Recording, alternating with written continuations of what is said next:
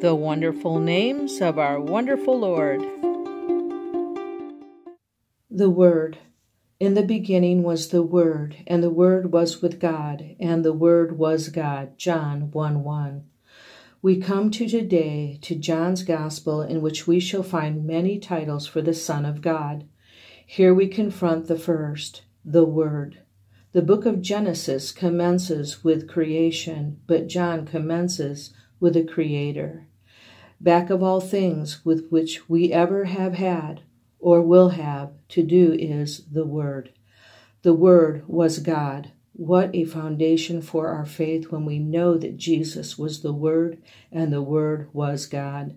Every day we can, if we will, be facing the tremendous fact that if we feel the throb of our heart, there is a voice which says, God.